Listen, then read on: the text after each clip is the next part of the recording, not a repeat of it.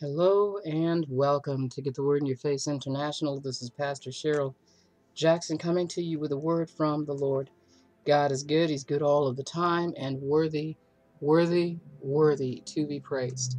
He is the Most High God, El Elyon El Che, the living God who loves you with the true agape love. He wants to fill your heart with that love, write that love on your mind, and keep your heart and mind in perfect peace. That's what He does.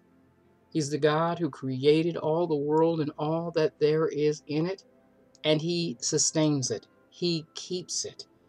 He's the one who sustains. He's the one who keeps. Mankind is the one who erodes. We ride against the truth. The Creator created all things for Himself. And when we come to Christ, He creates in us a new heart. He creates in us a new mind. Our slate of sin has been washed away, wiped away. It is as far away from God as far as the east is from the west. God, the God of heaven and earth, Elohim, has forgiven mankind their sins. And I'm not talking about an inclusive doctrine. I'm talking about everyone who says, I believe that God is who He says He is, and that He sent His Son to save us, that Jesus Christ is the Savior, the only way that leads to life. He is the one who died and rose again. We must believe with all of our heart and with all of our mind and all of our strength that Jesus Christ is the Son of God. He is the only way to the Father. And if you read your scriptures, all through the New Testament, the Old Testament talks about Christ. He's in the beginning. When God opened His mouth and uttered words, those words were Christ. I'm telling you, the Word became flesh. So Jesus Christ is in every page of this book, even when it seems silent. God is there. And Jesus Christ, the Son of God, the Word of God, the Logos and the Rhema, He is the revelation of God. He is the revelation of God, I'm telling you, in us. Wow. He is truly faithful in all of His house. We are His house. You can read that in Hebrews chapter 3. You are His house. And we have decided to have a new mind. We don't live to ourselves in this world. The world is under the curse. All mankind has been born into sin. And that is a cursed condition. The Lord took away that curse, nailed that curse to the cross. Jesus became accursed for us so that we don't have to live in that stronghold anymore. We don't have to live with that mindset anymore, that mind that lived contrary to the will of God. Everything God has created, as far as the trees, the birds, the sun, the moon, the stars, everything, it praises Him. It speaks about, nature talks about God.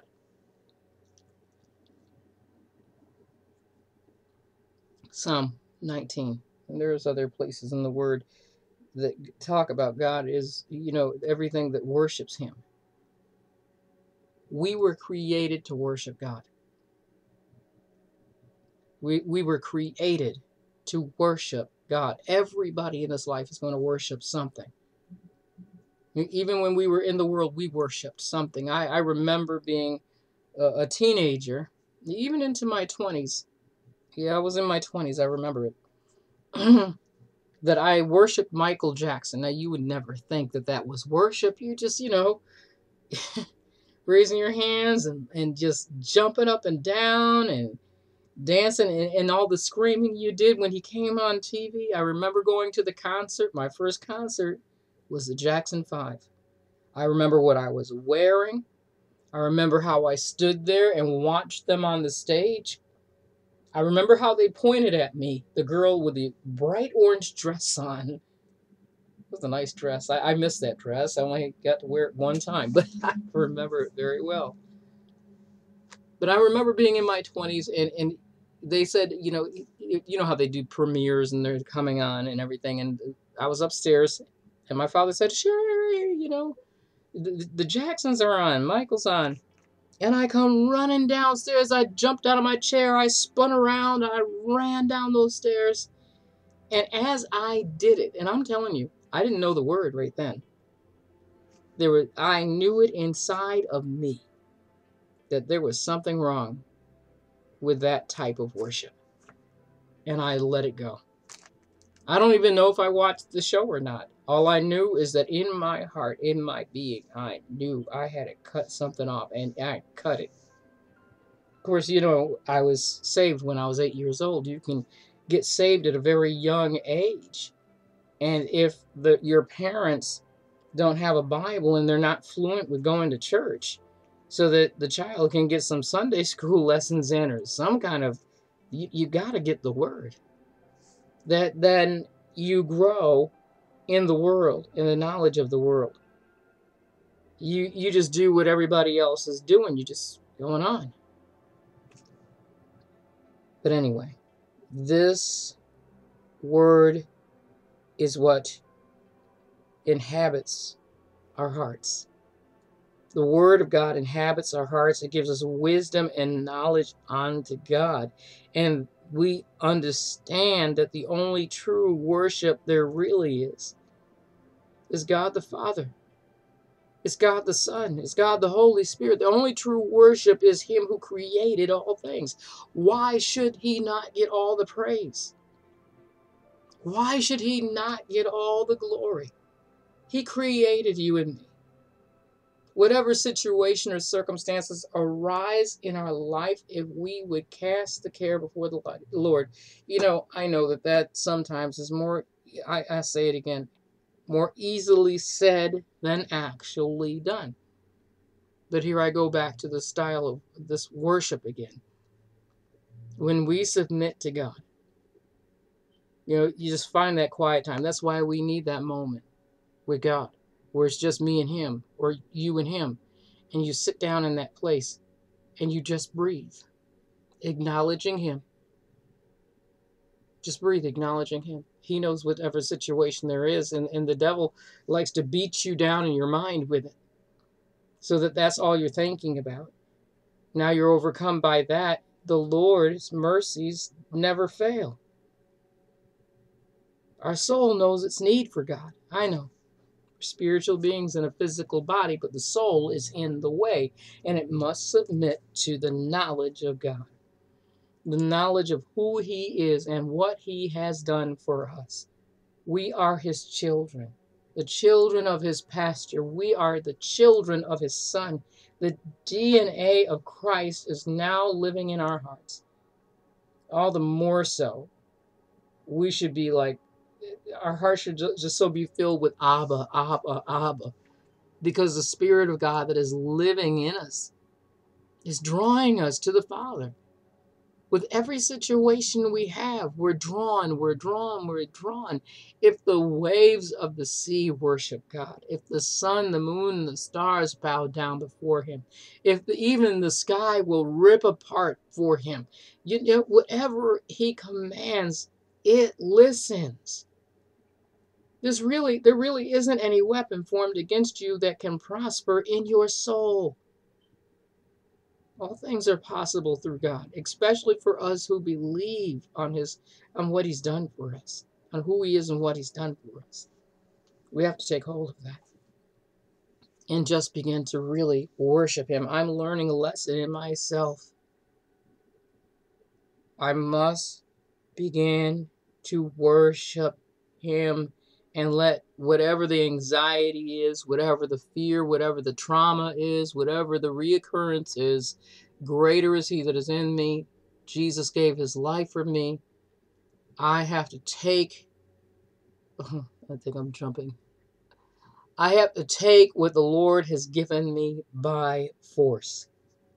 I have to take it by force. I'm telling you, the kingdom of God suffers violence. This is how I think Jesus meant this. The kingdom of God is suffering violence, and violently we enter into the kingdom. We are standing against a lie and having to rush and grab, go into the truth. You know, it's a forceful event spiritually that we're doing as we learn to worship God and make our souls surrender to the knowledge of God. Because that soul is so busy leaning on what it heard and what it was before, or what it looks like it will be today.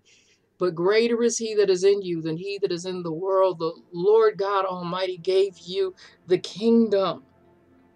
Jesus said that the kingdom of heaven is not, the kingdom of God is not outside of you, it's within you. Because see, you've received Christ, you believe that he is, and you believe God sent his son and that God raised his son from the dead.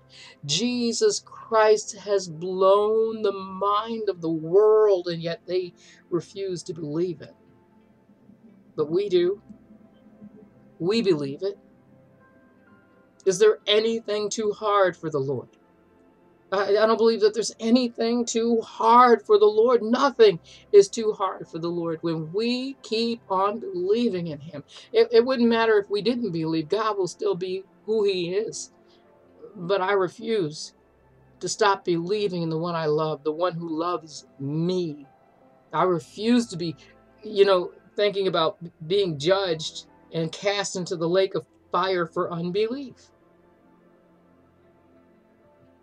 I want the world to know that Jesus is Lord. I want my family to know that Jesus is Lord. I want my neighbors to know Jesus is Lord. Anybody that I come in contact with, I want them to know Jesus is Lord, and they need to know it through the pattern of my life, through the fruitfulness of my life, through the power of prayer in my life for their soul's sake.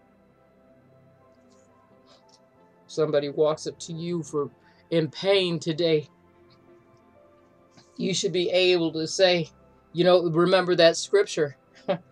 You shall lay hands on the sick and they will recover. We need to be like the true disciples, the true followers of Christ, if we believe what we believe. Because there's nothing too hard for the Lord. Our family members are not too hard for the Lord. We've got to stop conforming to the image of their life. Stop conforming against the patterns of their life. Why is this called the raging storm against the children of God? Well, I turned on my computer and it had upgraded.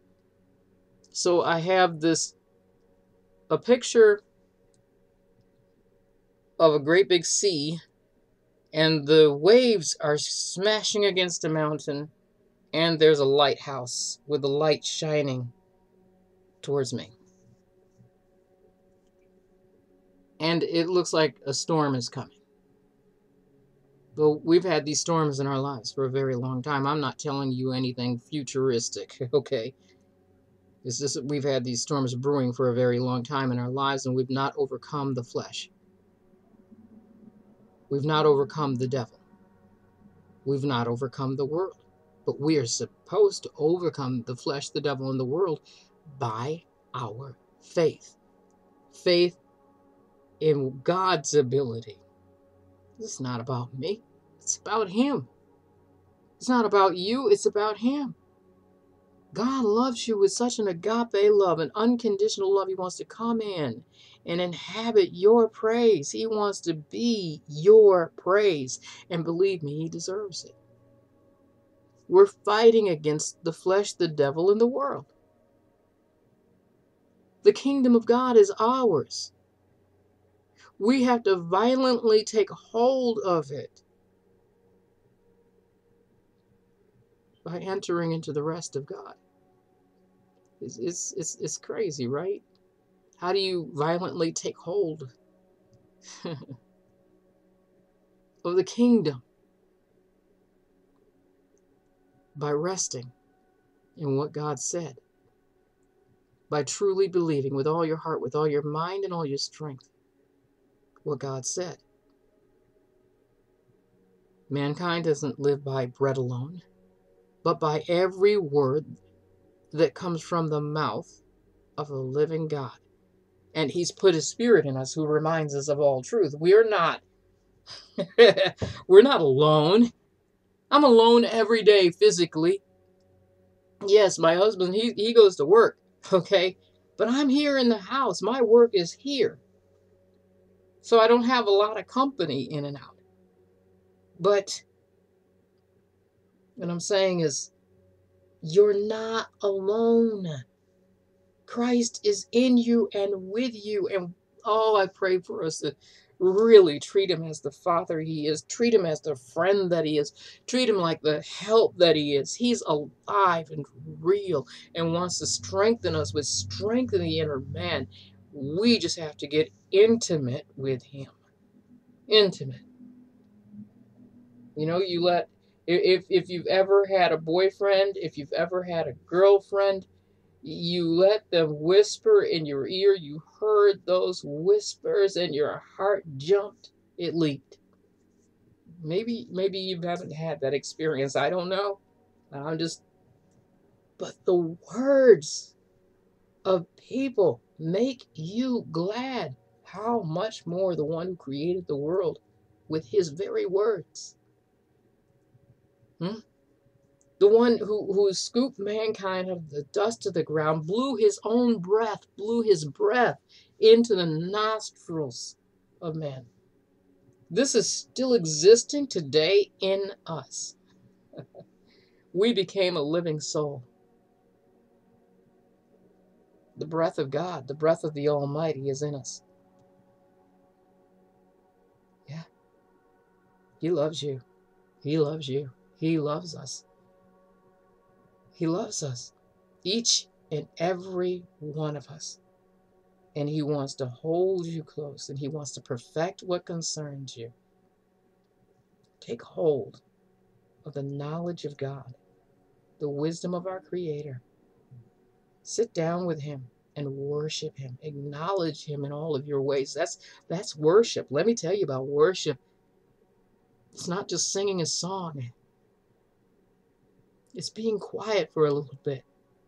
It is sitting in his presence and saying, Lord, I'm here. I love you so much. Maybe it's thank you for loving me, Father God. No, the next word shouldn't be, I don't know what I'm going to do. I understand you feel that way. I get it. I know. I'm there. I've been there. But greater is he that is in us. The Lord will not leave us without instruction.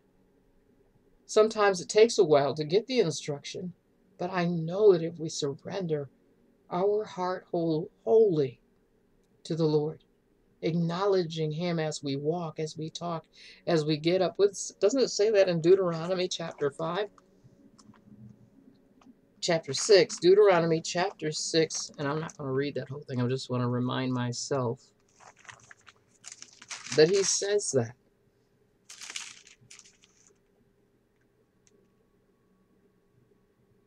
And thou shalt love the Lord thy God with all your heart, with all your soul, and with all your might.